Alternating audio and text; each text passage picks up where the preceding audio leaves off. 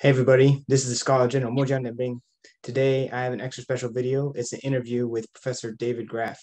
Now, David Graff received his PhD in East Asian Studies from Princeton University and has since gone on to publish numerous works about Chinese military history. His specialty is the Tang Dynasty. He wrote a book, The Medieval Chinese Warfare from 300 to 900, and that's a great book if you've ever picked up a copy. Another good book that we're going to talk about today is The Eurasian Way of War, Military Practice in 7th Century China and Byzantium. He currently serves as the chair of the history department at Kansas State University and is the director of the Undergraduate East Asian Studies program.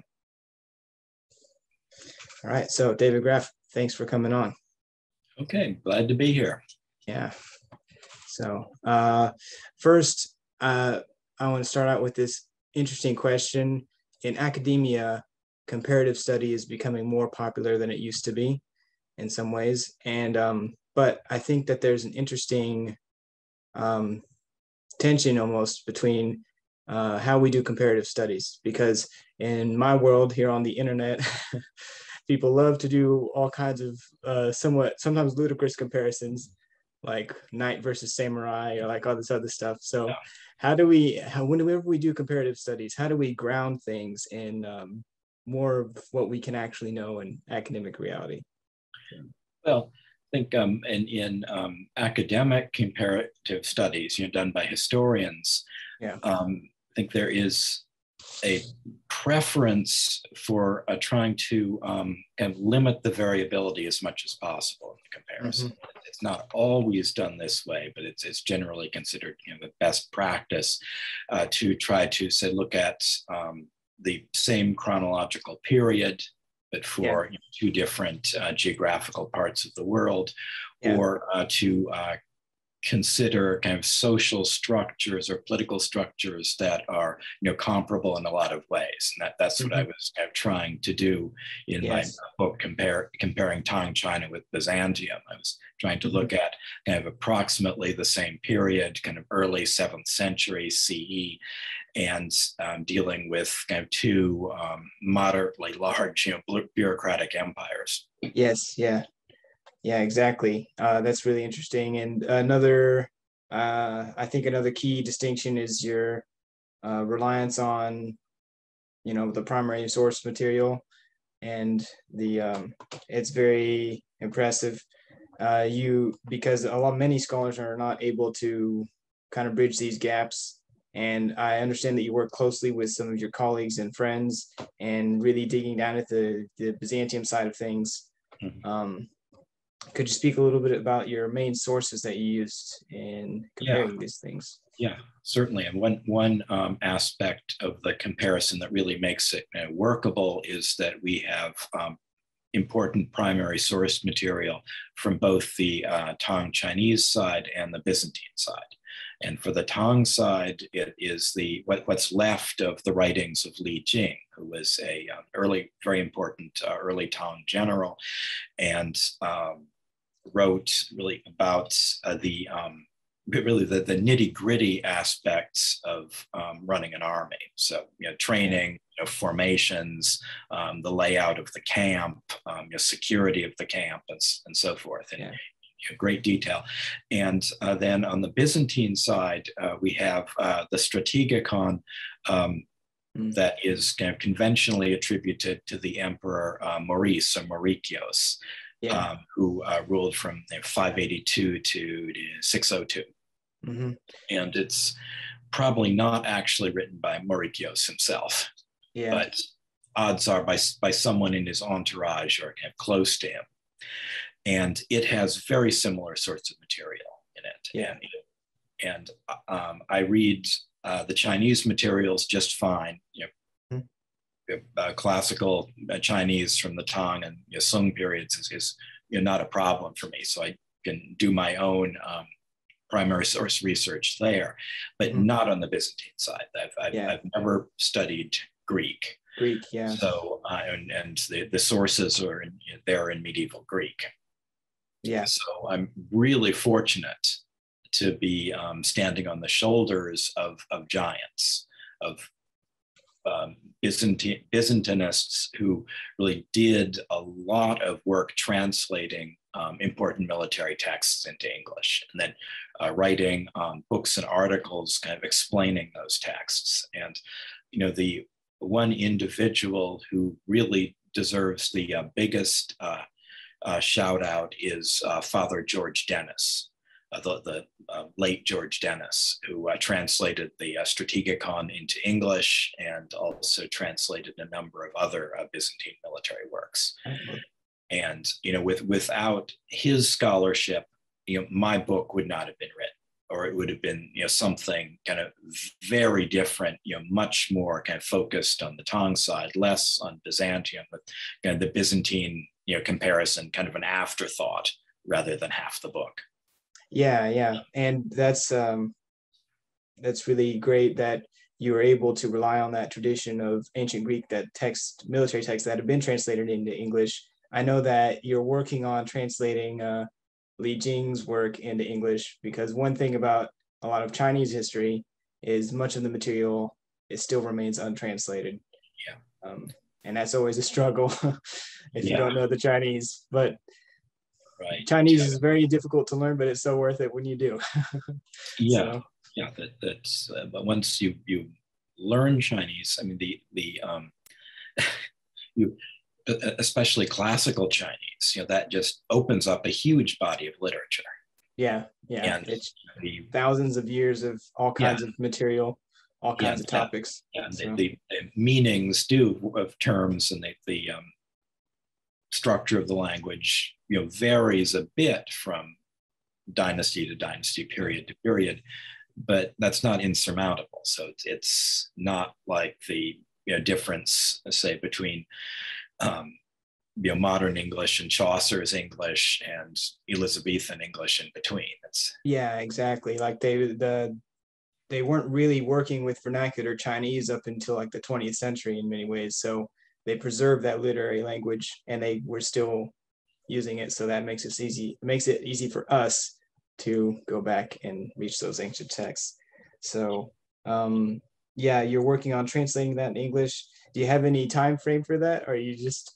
Hey, it's I've finished the basic translation some time ago, so I've got it translated. And what's holding me up now are several things.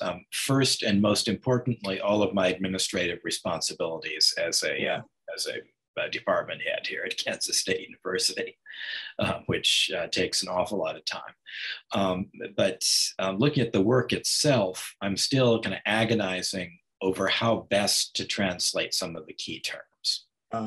Yes, that's always a problem. It's kind of technical terms for certain sorts of military units, kind of certain command positions, and I've been agonizing a lot about that. And also just there's the need to finish the introduction, so that the translation is done except for a little bit of tweaking, but the introduction is only about half written, and the introduction opens lots of cans of worms. So I've done the easy part, which is Li Jing's biography.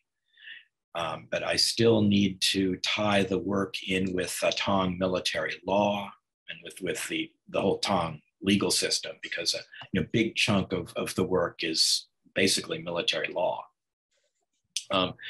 And I have to think about how it relates to other works. For example, the Tang Taizong Li Wei Gong Wen Dui, the dialogues between the Emperor Tang Taizong and Li Jing that appear in the 7 military, or the classics.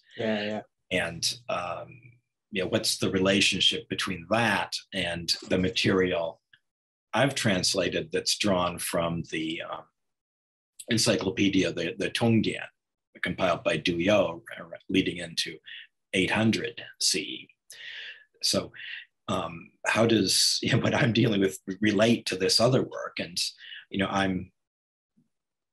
as for a lot of reasons, I'm forced to conclude that the text that appears in the 7 military classics is a later fabrication.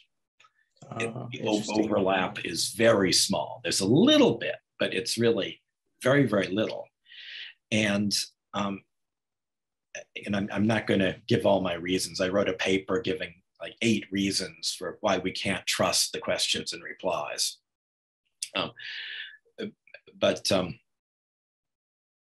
it's there's very little overlap, and the questions and replies is a brilliant work, but it's I think Peter Lorge would agree with me on this, that it is really responding to Song concerns, not Tang ones. Yeah. And it really, and it has a lot of arguments about past military episodes. And curiously, all of those episodes can be found in the Tongdian. And it looks as if whoever wrote the questions and replies was using the Tongdian as a reference. Yeah, that's very interesting. I mean, it'd be much easier than trying to go dig up all the original materials. And it is suspicious if like all their examples are like in a direct list in the Tongdian. So yeah.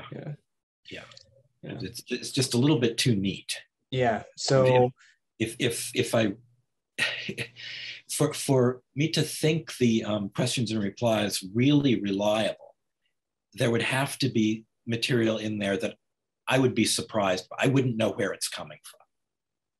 And they're always stories I already know from elsewhere. There's not, and if it's these, 2 guys, the emperor and his general, who, cooperated closely through their careers and had this, they'd be referring to episodes that I would not know anything about. You would not know anything about. Most experts would not know about. Yeah, exactly. It's just too neat, too clean, too cut and dried. Yeah. So part of the importance of the Jing's work is that it's more verifiably from the early 7th century, and therefore serves as a good counterpart to the Strategikon, right?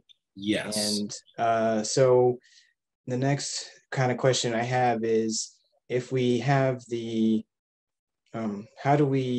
you've talked a little bit about how we place Li Jing's text in its broader context. You might speak on that a little more, but I also have the question about the Byzantine work and what is its historical context? How do we compare these 2 things, and are they rising out of similar places, or is it different needs creating similar results? Or you could say similar needs creating similar results. Okay, yeah, exactly. Yeah, that's probably what it is. I would just really end up, but certainly here we have 2 kind of old empires, right? The Tang is the heir to the Sui most directly. Of course, the Sui is a reunification that's attempting to rebuild the glories of the Han Dynasty. So there's really an imperial tradition going back to Qin and Han, and it gets kind of complicated in the period of division. Yeah, we don't have to talk about all that right now. Right, but there's a lot there. Yeah, that will take a long time. But that imperial legacy was never forgotten. And the regimes, both north and south, during the period of division, tried to run according to a more or less a Han model. Yeah. So you have that really ancient tradition of statecraft and administration, and in Byzantium you have something very, very similar. That the Byzantium is it's what's left of the Roman Empire, the Eastern Roman Empire. And there was no regime change there. The empire just continued in the East. So it's heir to all of the corpus of Greek literature, of Roman literature, of heir to Roman traditions of administration. So they have a lot in common there, and a way of kind of thinking about security problems very coolly and rationally. It's not, war and conflict are not a place to kind of show off one's manhood or prove one's social status, as in a lot of other cultures of the period. Yeah. It's really about the survival of the state. Yeah. So yes, this gets into kind of some of the meat of the argument. And yeah, so my next question is, what is a way of warfare, and what is a Western way of warfare and an Eastern way of warfare? Okay, yeah. So you can take a few minutes to unpack all these. That's a big question. Okay, yeah. My starting point in the book is kind of taking issue with the notion of a Western way of war. And this idea was really promoted above all by the classicist Victor Davis Hanson in a series of books published since about 1990. And the notion has also been embraced by other prominent military historians, such as Jeffrey Parker and John Keegan. So is this so is the idea of the Western way of warfare, would you say it's still a very strong sentiment among many military historians today that are not studying East Asia? It's still out there. Yeah. And still has a certain influence. It's been used as the basis for some of the curriculum at U.S. military schools, for example. Yeah. So what in the traditional argument, what is the traditional argument for the Western way of warfare? What is the Western way of warfare according to Hanson? The notion that really ever since the time of classical Greece, so we're really talking kind of the 5th century BC, the time of the Persian Wars, and then going from there into the Peloponnesian Wars, that the Greeks really pioneered a mode of combat that remained an approach to conflict that has remained typical of the West, however you want to define that, ever since. Ever elusive concept. Yeah. So this notion of you want to fight directly, you want to settle the matter quickly, this is Hanson's term, the hammer blows of shock combat. You don't like missile weapons, you don't like any sort of standoffishness or indirection, and trickery is frowned upon too. So it's this. So that's really the core of the notion is settle things quickly in a manly way, frontally, face to face, no stratagems or anything, and of course all sorts of criticisms have been raised about the concept, and whether it actually applies very well to ancient Greece, with all we know about, say, the Athenians generally bending over backwards to avoid land combat for much of the Peloponnesian War. And that's Pericles' whole strategy. Yeah, exactly. I was actually just going to ask, like, how much does this actually apply to ancient Greece itself, right? Right, and then we move on to Rome and the Punic Wars, the Second Punic War. We encounter, Fabius the Delayer, right, who approached the problem of Hannibal is, not to fight him for a while, to wait. Well, for not just a while, a very long time. Yes, yeah. And then you move on to the Middle Ages, and for much of that period, it's there aren't a whole lot of major battles. That most fighting is skirmishes, raids, sieges. Yeah. And a lot of it revolves around the avoidance of battle rather than battle-seeking behavior. So, there are all sorts of problems with even applying this notion to the West. But Hanson and some, especially scholars who have agreed with him, like John Keegan, for example, applied sort of the opposite of the notion of the Western way of war to the East. And sometimes they would call it Asian warfare, sometimes Oriental, sometimes just primitive warfare. But it involves everything the Western way of war is not. So you are standoffish, you use trickery, you use missile weapons, deception, and so that's supposed to be the way that Orientals operate in war. Yeah. And of course, you can find by pulling selected passages out of Sun Tzu's Art of War, you can present what looks like evidence in support of that. Yeah, well, the thing is, I mean, many of the things that you list, such as deception and use of missile weapons, are just good practice in all manner of warfare generally. So, yeah. But and in fact, I ran across some articles by experts on ancient Greek warfare, just listing all of the episodes in ancient Greece where trickery was used. And it's quite a long list. Yeah, exactly. It's kind of crucial part of warfare. You don't even have to go all the way back and include the Trojan horse. Yeah. So the kind of, to sum up, the idea of the Western way of warfare is this idea of, you stand up face to face like a man, you man up and you just face them directly and just, punch each other out.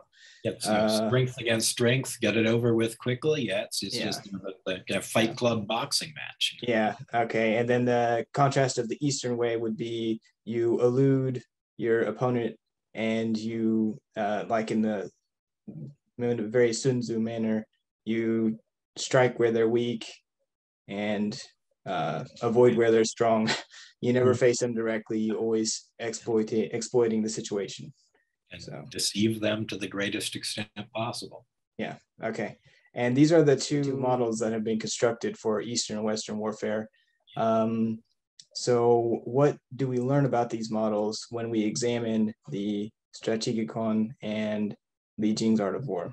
Yeah, we find that the Byzantines, who are defined by Hansen as part of the West, and it's really hard not to, given their lineage from Rome, their lineage, that what they're doing is in practice is really not significantly different from what the early Tang Chinese are doing.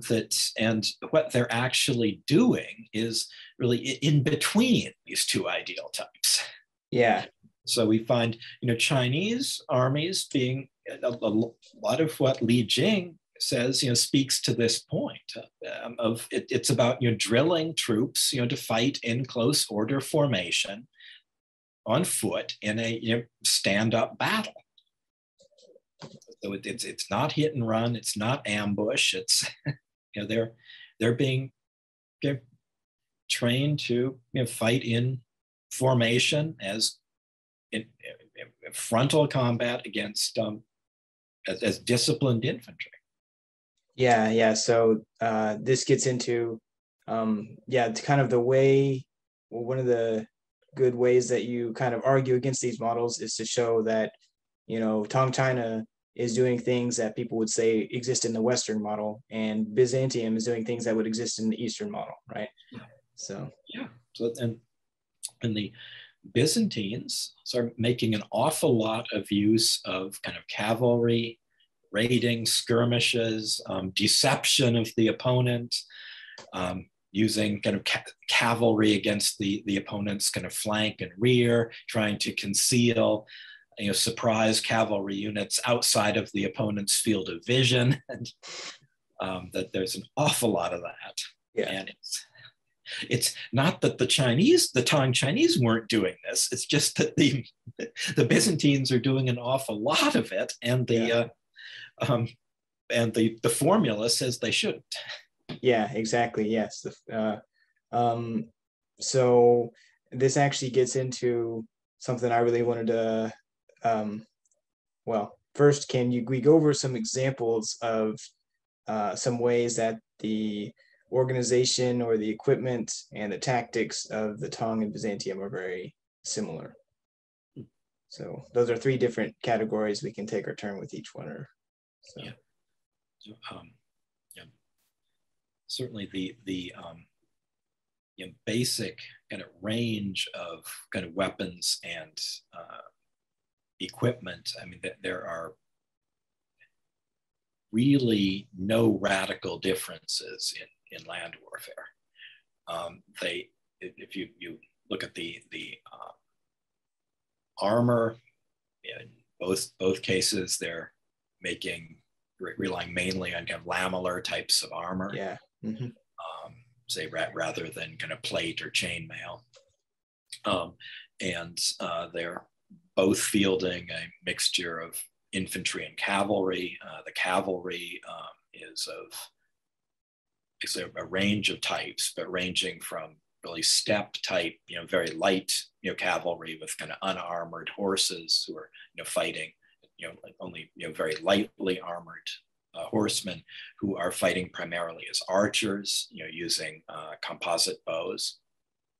And they also have a heavier cavalry, where the rider is wearing more armor than you would see in the light cavalry, and the horses themselves are armored. Yeah, the cataphracts. Yeah, the cataphract type cavalry. And yeah, both the Chinese and the Byzantines have both types of cavalry, plus infantry. The infantry relies very heavily on spears mainly, but they also have missile weapons, also bows carried by infantrymen, and they also have crossbows in both forces.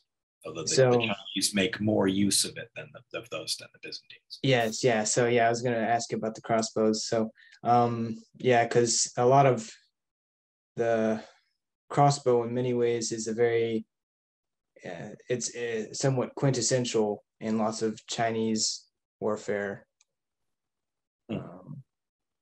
Yeah, and I think by Tang times, the crossbow was less central than it had been for Han, as it was a standard infantry weapon in Han.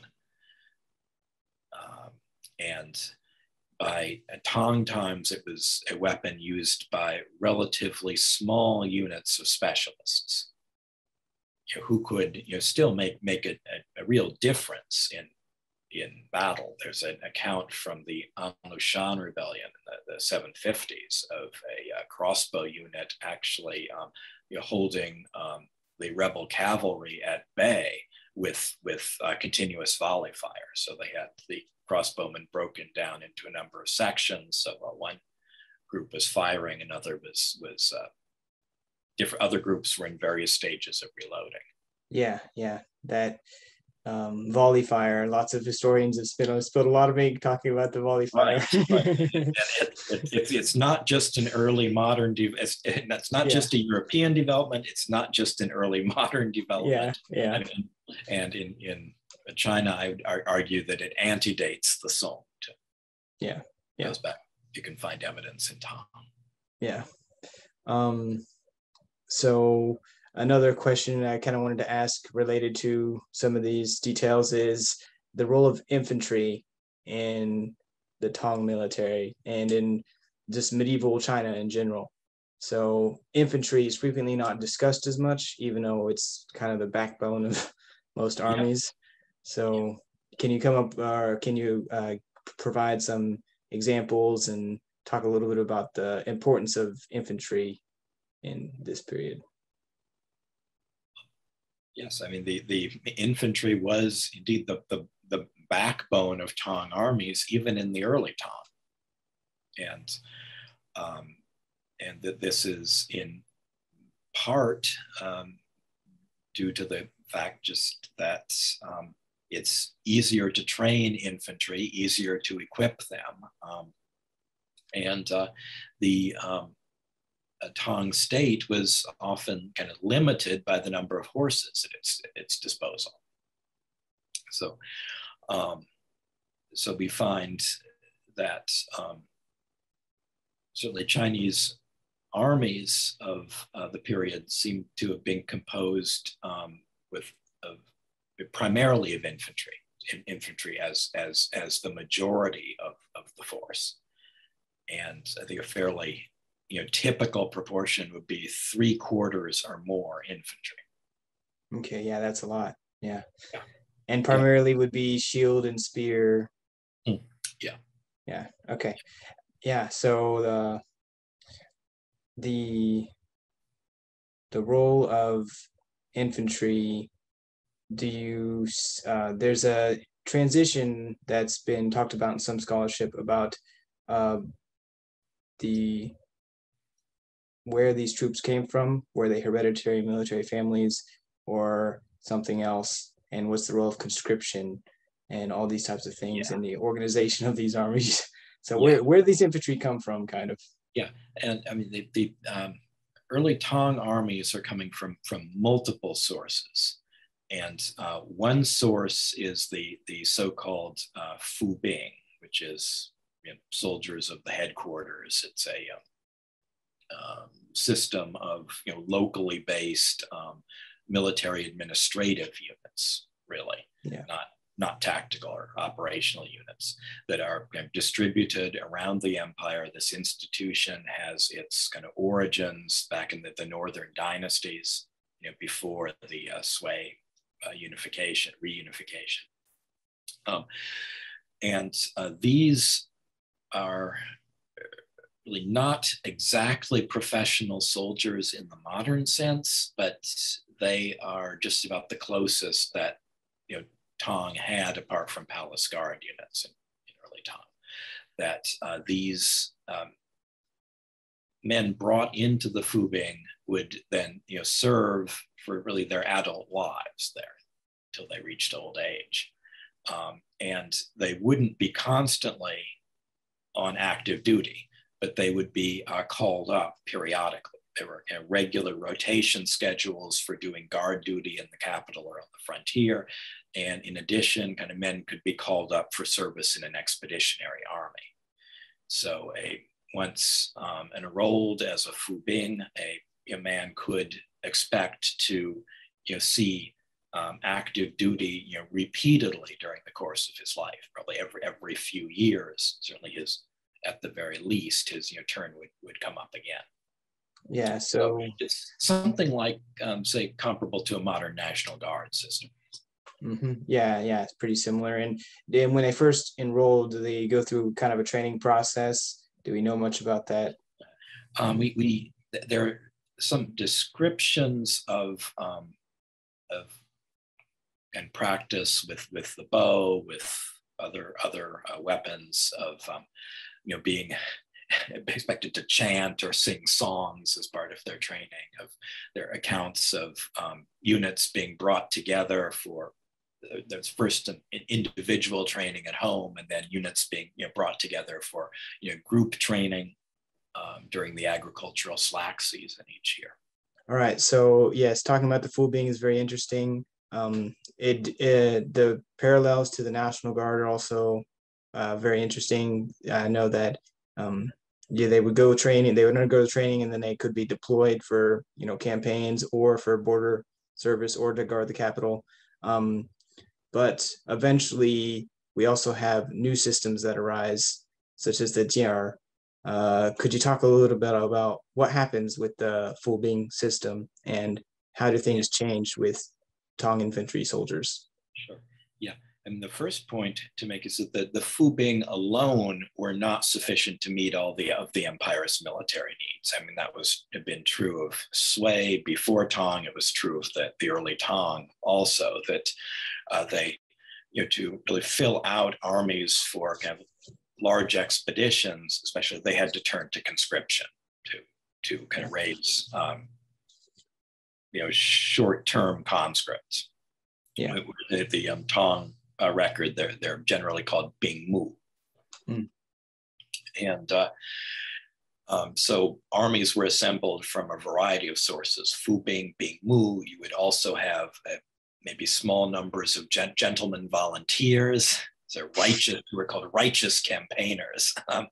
Zhang, especially if the emperor himself was leading the campaign. These were members of local elites who wanted to catch the emperor's eye and get noticed.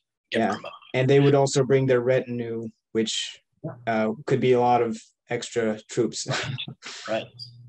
So kind of going back to one of your question you asked earlier about, what's the background of these people? To what extent is this hereditary? And I would have to say, for the time, we don't absolutely know for sure. And in the Fubing, there was probably a hereditary element, but it was not universal. But if we look at some areas of northwestern China, especially around Chang'an in Guangzhou, that had kind of large numbers of military headquarters there, large numbers of Fu. We've, almost every registered adult male was a soldier. That was that was the only way they could field, that many troops and maintain that many units. So there was just necessarily hereditary. Yeah. Not because the plan was that son shall follow father. That was just the way it worked out to get the numbers they needed. And I think the hereditary element was probably much less prominent in the Bing Mu. It was kind of luck of the draw, kind of hit or miss there. Yeah. Whether or not they get called up for service. Yeah. But so how do we get from there to the Genar? Which I translate as sturdy lads. Yeah. And it's that perhaps the problem with the Fubing is that they're very well suited for, and the Bing Mu too. So they're well suited for a short campaign that's over quickly. You march out with the expeditionary army, locate the enemy, defeat them decisively, march home, have your triumph in the capital, and go back to your farm. And in the early Tang, that was working fairly well when they were fighting kind of civil wars or fighting against opponents close to the Chinese borders that they were, fortunate enough to be able to knock out expeditiously and land really a couple of decisive blows, like the fighting, say, the Eastern Turks in 630. Mm-hmm. And the problem came later in the 7th century, when armies had to be deployed and kept in the field for a long time.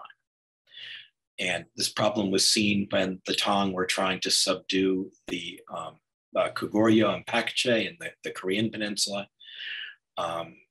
Troops had to be kept there year after year after year. And also it was seen in deployments against the Tibetans and against the revived Eastern Turk Empire from the late 670s on. So you couldn't just send the troops out and win a battle and bring them home again. It was necessary for expeditionary armies to settle down in place on the frontier and confront the Tibetans. And that made military service much less attractive. Yeah. You couldn't go back to your farm or your family for year after year. And so the government then, the Tang government, sought for means to kind of maintain these armies while keeping morale good. And they found that a certain percentage of soldiers were kind of willing to stay on the frontier for extra pay, extra compensation, and then they were kind of encouraged to find wives there or bring their families to the frontier and settle down. So this sort of more permanent sort of professional soldier living in a frontier community with his family there in the frontier community then became the norm. And this was a gradual process that took more than half a century to really become fully developed. So we see the kind of beginnings of this process in the late 670s, really, and it is not complete until the 730s. That we see the armies stationed along the frontier have come to be, composed of really long service kind of professional soldiers who don't have their roots in the interior of the empire anymore. Their roots are now in frontier communities. And of course, these are the soldiers. It's this sort of soldier that An Lushan led into rebellion at the end of 705.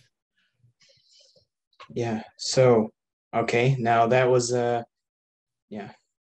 was a lot of good information there about the infantry of the Tang Dynasty. Now I want to take a step back a little bit and go back to Byzantium and talk a little bit about there's one major thread that you think connects these two old powerful states on two sides of this continent. And what is this common thread, and how do both of these states find similar solutions to this problem? Yeah, and so the question that I was really trying to answer here in the Eurasian Way of War, beyond just pointing out the similarities between Tang and Byzantium and how that kind of undercuts the notion of a Western way of war or an Oriental way of war, then there's the question, well, why are they so similar? Apart from being old bureaucratic empires, what else is going on here? And what I found to just dominate the concerns of military writers on both sides is the Eurasian steppe and steppe nomad opponents. That for both empires, this was really the single largest security concern.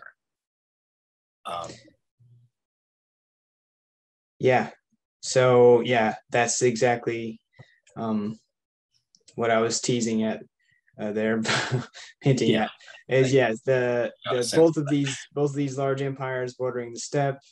The steppe has. Could you speak a little bit about what features of the steppe made it into the threat that it was? Why was the steppe the central threat? The steppe populations are not all that large compared to the sedentary populations, but the lifestyle is such that just about every able-bodied adult male can be a warrior. So their day-to-day way of life is not all that different from their mode of warfare, their campaigning style. So in steppe nomad groups, they're not just able to put almost every man into the field, but almost every man into the saddle. So they're just overwhelmingly cavalry, highly mobile, and as long as they've got grassland they can move through. Right, logistics is not a problem because they're bringing their herds along with them, or just extra horses. And you kill a sheep, you can kill or you can feed X number of men with that. You kill a horse, your extra horses, you can feed yourself and quite a few of your friends. Yeah, exactly. And I think many people that I know who study, like medieval English or French history, I don't think they always grasp the amount of horses and that we're dealing with these steppe armies, and what it's like when the logistics become so fluid and ingrained in just the daily life of nomadic people. So and this really the logistical aspect here of where these steppe armies could and could not go with their horses and sheep and things. It's really dictated the success or failure of particular campaigns, and an awful lot of work has been done on the Mongol invasion of Syria around 1260 in particular. That's kind of a fairly well documented case where if the Mongols would have done a lot better had there been more grass and conditions less hot and dry. Yeah. It's interesting. The Mongols, they don't have any problem with winter, but they have a problem with the heat more than the cold. It's very interesting. They complain about it, and when they go to like Vietnam and stuff too. So the nomads then, both east and west, both in the Mongolian steppes and the kind of western steppes, much of including what's now Ukraine. Yeah.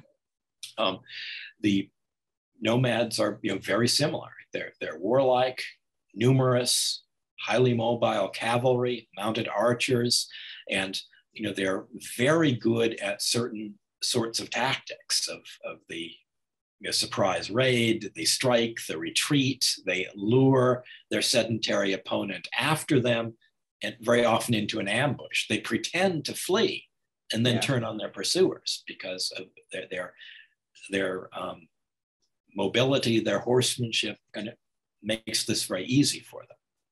And they ride circles around the sedentary armies that are opposing them, because the sedentary army, whether Byzantine or Chinese, is only partly cavalry.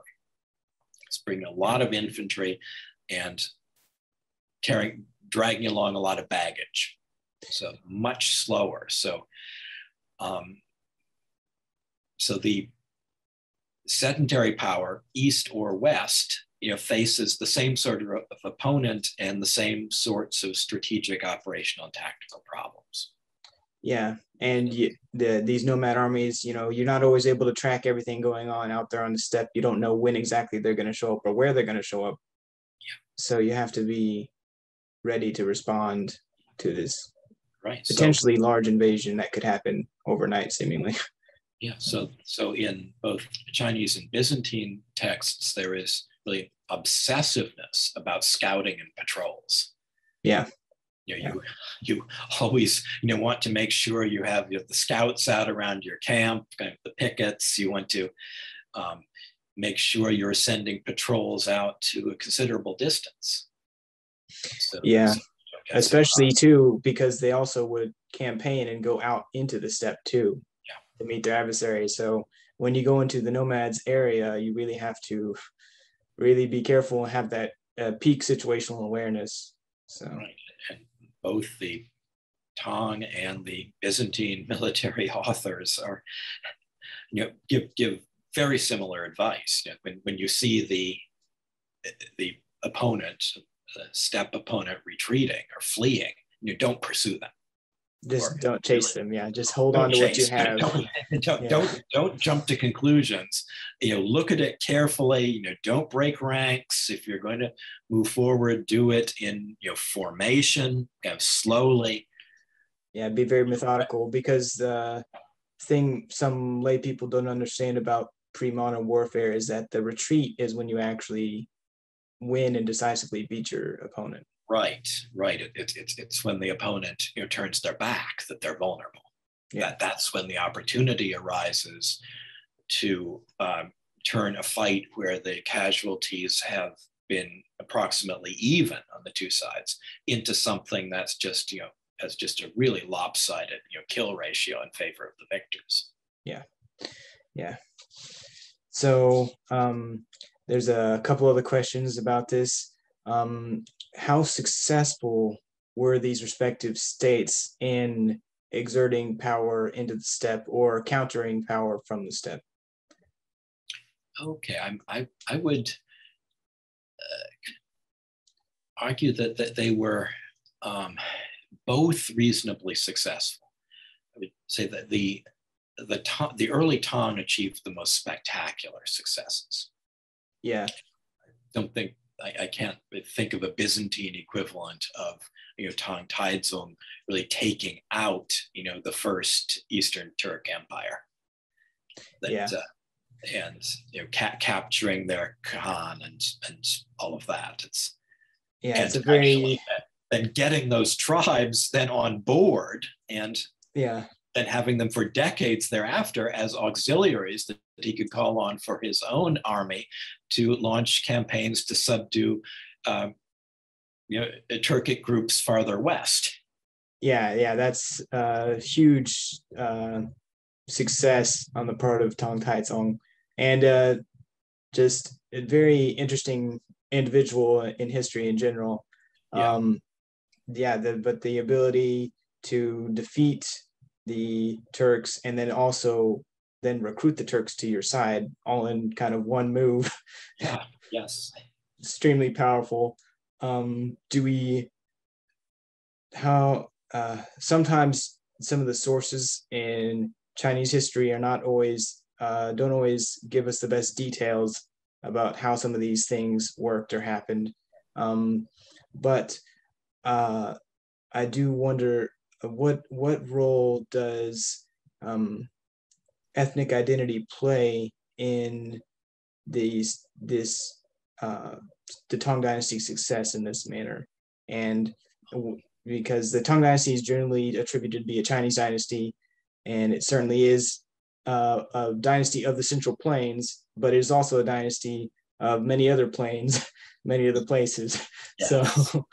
So how do we really classify the Tang Dynasty? And you could think of the Tang as really the last and most successful of the northern dynasties, coming out of that period of division, and of course the if you retrace the lineage here, right, the Sui dynasty had its origin in the northern Zhou. It basically emerged as the kind of result of a kind of coup d'etat at the northern Zhou court. The northern Zhou's roots are then in the breakup of the northern way, of the Tuoba way or the Tabgash way. So and of course the Tang leadership group really emerged from the Sui leadership group, which emerged from the Zhou leadership group, which emerged from the Wei. So and of course the Wei leadership originated on the steppe. They started out in the Dai region of what's now northern Shanxi, around today's Datong. Mm-hmm. And then conquered North China from there. So what I'm getting at with this is that really the Tang elite, really the top elite that founded the Tang dynasty, like their Sui precursors and northern Zhou precursors, were of really mixed origin, steppe and Han Chinese. And if you look at the ancestry of Tang Taizong, you'll see a whole lot of non-Chinese surnames, especially on the female side. His mother's side. Yeah.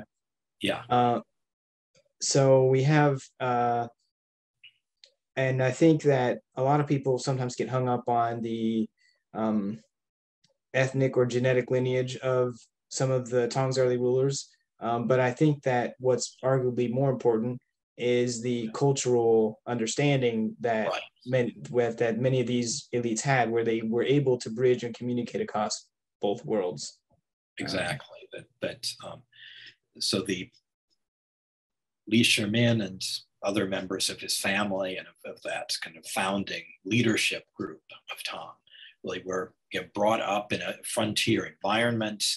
They had really a dual heritage culturally, part Han Chinese and, part, the steppe nomad chieftain. And so Tang Taizong himself was, perfectly literate in Chinese. He wrote a treatise on government, as emperor, arguing that you've got to balance the civil and the military. That was his main thesis, to have the state running properly. He wrote poetry. He had command poetry performances for his ministers. Yeah. And set the theme and everything, and then they'd have a time limit to produce poems. That's no pressure. Yeah. Stephen Owen at Harvard once described it as being like, imagine Arnold Schwarzenegger in a tuxedo. Yeah, exactly. But he was also a fierce warrior. He was a great archer, swordsman, and fought up front and personal in his battles. And he claimed to have killed or personally accounted for more than 1,000 opponents in battle. Well, a big claim. In one battle, it's said that he fought until his sleeves were filled with blood. Yeah. Yeah. So this brings us to another interesting point. Do we know? I'm not as well versed in Byzantine history. Do we know, were the Byzantine elites also able to communicate with the steppe in the same manner? Or is this an advantage that the Tang had that could explain some of their success in the early Tang period? My sense is that the latter is the more correct explanation. That certainly there were diplomatic marriages done by Byzantine rulers. But there wasn't kind of the same level of, you'd say, cultural, dual inheritance there that we see in the Tang case. Yeah. So, the Byzantine rulers, by and large, were really coming out of the kind of Greek and kind of Roman tradition, and not so much influenced personally by steppe traditions. They were certainly aware of, say, steppe tactics and the need to counter them, or of steppe technology and the need to adopt it. For example, stirrups, which I think there a good case can be made that the kind of vector of transmission for the earliest stirrups from North Asia, north of China to the Western steppes is the Avars. Yes. I was gonna bring that up at some point. So this gets us into technology, and another interesting case that you explore in your book is the traction trebuchet. So the counterweight trebuchet is, I think, fairly conclusively agreed that the counterweight trebuchet, the one with the big weight that has the stones that help throw the projectile, that was most likely brought by the Mongols into fight against Song China. Particularly this siege of Xiangyang is very famous. Right. Even though people always overlook the Navy, I'll stop there. But but the traction trebuchet is a trebuchet, for those who don't know, where you have a bunch of ropes, and rather than using a weight to throw the projectile, you have a bunch of men pull all at the same time, and it launches a projectile. So, and this is something that existed in China a very long time ago. It's all the way back in Mozi. So it goes back easily to the Warring States period. Yeah. So we know that China obviously had this, and it eventually appears in the West. Was it brought by the Avars? What do we think? And it's possible to make a case because it's seen in East Asia first, and then it turns up in Europe, Eastern Europe, and the kind of Balkans, kind of north of the northern edges of the Byzantine Empire, and like being used in sieges in which the Avars are involved. So again, one can't really trace it, step by step across the steppes, you'd say, from archaeological site to archaeological site. But certainly there is kind of just the timing of this, kind of where it appears, and who is using it. It creates an interesting circumstantial case for it, Mm-hmm. it being part of a package of military technology that's moving from east to west in this early medieval period. Yeah. And yeah, as many historians know, you don't always get clear answers. Sometimes you're left with lots of ambiguity. So yeah, certainly very possible that Avars could have done it. And you said that the case for the stirrup is stronger. We have more evidence for that, or more agreement on that. Yeah, but we don't have many sieges all through the steppe, leading all the way from Chang'an to Constantinople. So, And so just exactly who the Avars who turned up north of the Byzantine Empire were and how they got there is also murky.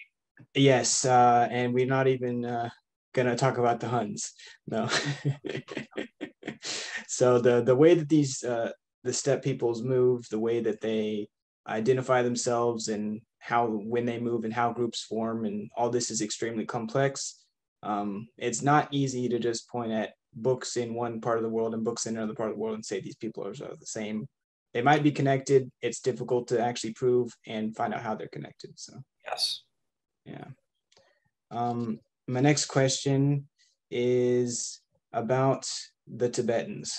So the Tibetans seem to me like something that's fairly unique to a unique challenge posed against Tang China that is a little different than many what the Byzantines would have faced or what the Turks, the Eastern Turks, were in China. So what is we know that China would fight the Turks, and Byzantium would fight Avars and other steppe peoples, but what element did the Tibetans bring to this whole equation, and yeah, how does things work with that? So yeah, I mean Tibet was a problem in part because of the difficulty of getting up there to fight them. Yeah. Their homeland, just because of the geography, was inaccessible. Was really not vulnerable to Tang attack. But say the Tibetans could kind of descend down fairly easily into areas that were of great strategic importance to the Tang. Yeah, all those mountain passes. Yeah, so that this includes areas immediately to the west of the capital, Chang'an. It includes the borderlands of Sichuan, west of Chengdu. It would also include the Gansu corridor, the Tang connection to the Silk Road and Central Asia. Yeah, the lucrative Silk Roads. You cannot have the money supply cut off by Tibetan control of the region. So yeah, and Tibet was dangerous too as a sort of a hybrid state that had both infantry and cavalry, and that was not simply a sort of tribal grouping, but something that had by the mid 7th century become kind of well organized as an empire. So the Tibetans could, for example, were better prepared to do things that typical steppe nomads have difficulty with, like conduct sieges. And a lot of the borderland fighting against the Tibetans in the late 7th century and early 8th century revolved around siege warfare. Yeah, so that poses a unique kind of threat to Tang China, particularly in those border regions. Now, Li Jing isn't talking about this directly as much because the Tibetans were not the enemy of his day. Right. So it's really just a few years after his death. Yeah. So a big security threat. Yeah. So what in what ways do the is there a shift in grand strategy because of the Tibetans, or do the similar tactics and this emphasis against steppe armies still continue throughout the Tang period? Yeah, that is perhaps the toughest question you've asked, and one that I really have to stop and think about for a moment. And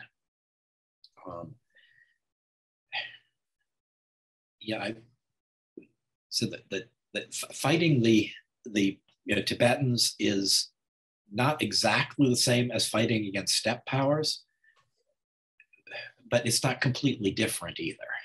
Yeah. Certainly that some of the same tactics that could be used by steppe forces could also be used by the Tibetans. Mm-hmm. And I think the Tibetans, where they differed, I would say, is that they had much more of an interest than the typical steppe power in actually taking territory and holding that, and coloring territory on the map their color. Yeah. The steppe powers, really going all the way back to the Eastern Turks at the end of Sui, beginning of Tang, and then continuing on through the Second Turk Empire, the Khitan, the Uyghurs. Their interest is not really in conquering China, or really any really significant part of northern China. What they want to do is dominate and extract tribute. Yeah, you don't need to conquer China and run it. You just need to get all the money and the good stuff. Yeah, so the game, say in the very early, late Sui, early Tang, very early Tang, before 630, was really the Eastern Turks were trying to play off different Chinese contenders against each other and get them all to kind of acknowledge the supremacy of the Turks. Yeah. So that was the game there, to keep China divided and no ruler in China in a position to say no to the Khagan. Yeah, so they would extract that wealth.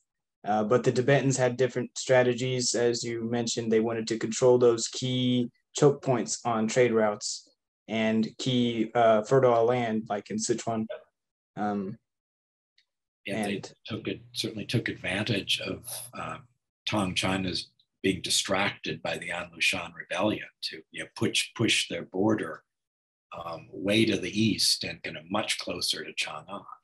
And for a brief period late in 763, they actually occupied Chang'an and put they found a member of the Tang imperial family to put on the throne as a puppet ever so briefly. Yeah. And then among other things, that they were forced out, not just by the maneuvering of Tang armies under Guo Ziyi and their own overextension, but also by severe rainstorms, that they were apparently up to their knees in water. And according to some accounts in the Tang histories, that was the last straw for the Tibetans. That they the rain, the weather here is just too disgusting. We want to go home. Yeah, it's they need a frozen altitude, alpine climate. They want that alpine desert. Yeah. All right, so kind of wrapping up here, I want to get to some broader questions about military history in general and the field itself, and what impact do you think your book has made, or that might be a big question, or one that you might not feel as comfortable talking about, but is there any, do you see changes in the way that people are perceiving military history and the Western and Eastern way of warfare as they were conceptualized in the 90s and before? So. Okay, I mean, this is really hard for me to judge. that I have seen, certainly I've corresponded with several scholars who have, over the last few years, who have complained, voiced concerns or objections to the notion of a Western way of war, and were kind of looking for refutations of it. And I think I've been told that they found mine to be one of the most satisfying. So that's nice. It's not the only one. That a number of other scholars have attacked it from various directions. I think before me, perhaps the most effective, before my work, the most effective was perhaps John Lynn's book, Battle. So I think it's had some impact. It's been mentioned also by Stephen Murillo in his, I think, Introduction to Military History. What is military history? Highlights kind of a couple of ongoing debates, and one of them is the military revolution, and the other is the notion of a Western way of war versus other ways of war. And I think Professor Murillo is, I think, more inclined to think that the military revolution debate is more fruitful, and that the argument over a Western way of war is maybe a dead end. Yeah. Or that maybe the whole notion doesn't merit all the ink that's been spilled on it. Yeah, yeah. But still, he gives my work some attention. It's the impression he sees it as a positive development in that particular debate. Yeah, yeah. I have to say, personally, I very much enjoyed the book. I think that academia is not always does not always work in tandem with popular culture. So I see that even though in academia some scholars are much more hesitant to defend the notion of the Western way of war, it very much still kind of exists in popular culture. Right. And that will just take time and more comparative studies, or more just critiques, or discursive analysis of what Western way of war really means. Yeah, I think that there's but I do think that the currents are shifting, maybe not as fast as we'd like, but now, but my next question is, what role do you think military history is not always considered the most prestigious or important of fields of history? Yeah, that doesn't get a lot of respect. Yeah, it doesn't always get a lot of respect, right? But since the cultural turn and things, and the shift into Chinese military history, I think that that has brought a lot of new ideas into military history in general. What role do you see for military history with other historical, focuses, and what role in particular do you see Chinese military history playing?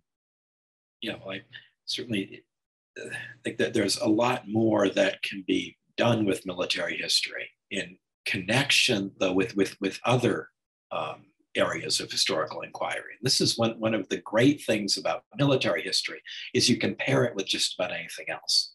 And it is instructive and informative.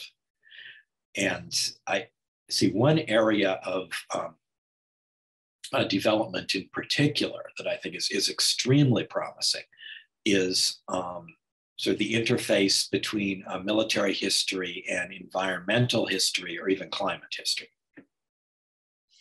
Yes, I know that De Cosmo comes to mind. Yeah, and I'm actually just back from a workshop at the Institute for Advanced Study that he organized that is looking at the influence of climate and climate change on Chinese history, going all the way back to the Tang Dynasty. Yes, yes, yeah, because there's a cooling period, if I remember, during around the mid-Tang, right?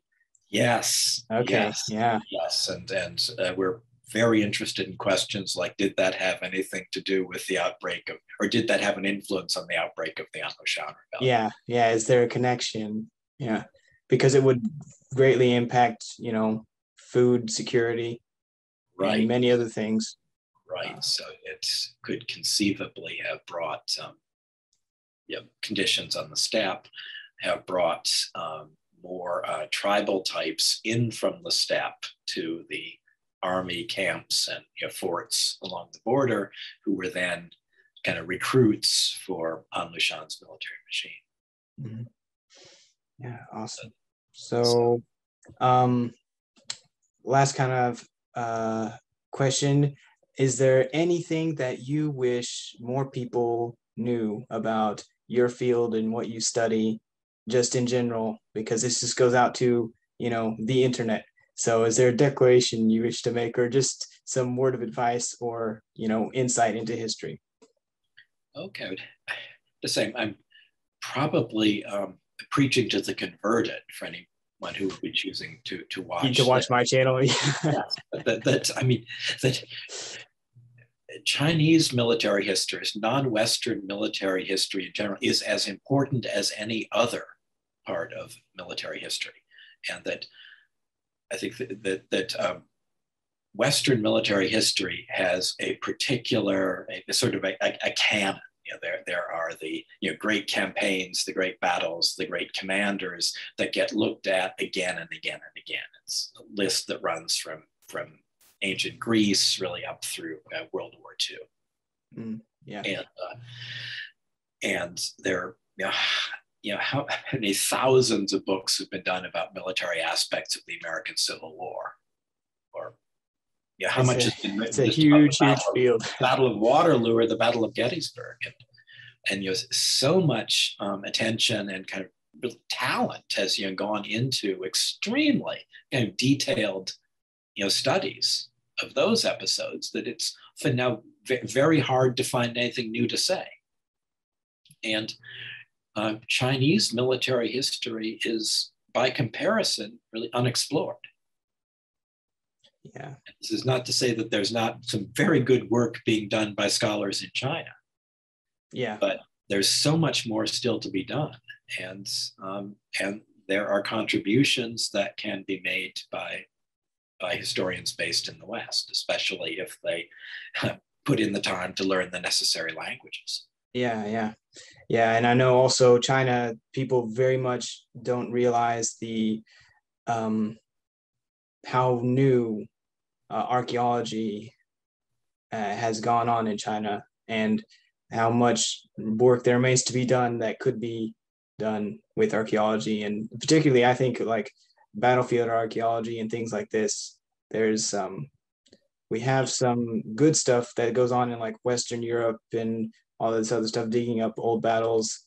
And in China, it's been mostly focused on graves and epitaphs and things like this. So there's just so much more that we can learn with if we just apply some of that knowledge. Yeah. So that's right. But Professor David Graff, I'm super grateful that you were willing to come and do this interview. It was a lot of fun. I know I've learned a lot from your books and this conversation, and I hope that you also had a good time.